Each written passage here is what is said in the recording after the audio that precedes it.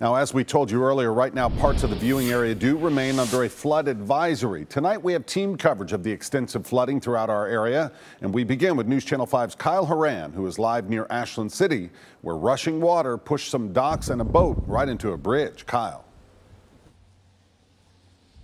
Yeah, hey guys, I'm standing right next to those docks right now. If you look down this way, this is Sycamore Creek. You can see these docks as the water has been receding. You can see some of these docks are actually sitting on top of each other. I didn't even realize that until just a few minutes ago as the water's starting to recede. But there was a dock much farther down that had actually gotten loose. It hit this first dock, hit the second dock, and then hit this third dock too. That's what neighbors say who witnessed it. And you can see the buckling of the walkway here up to the dock and how the top is kind of tilted over there, twisted steel.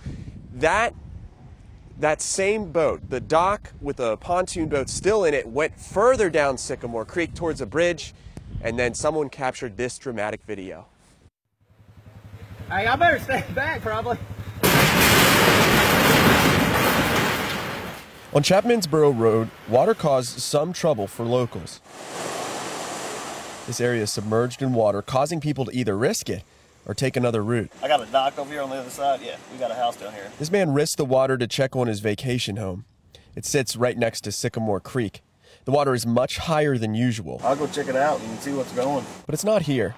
On the Harpeth, high waters have caused their own problems. This morning, these 6 vans were partially underwater when Dog Creek raised many feet, halting business. We were getting all the loose boats that got too deep.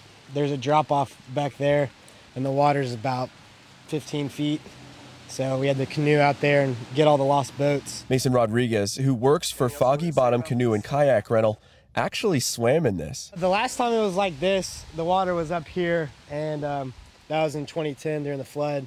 But no, it's never been like that before or after that. He says he's not sure when business will resume. If the vans are working, we'll probably be back. Definitely not this weekend, probably not even the next weekend, but after that we could reopen. Our thanks to Kyle Horan. The Office of Emergency Management says swift waters are still dangerous, so be careful.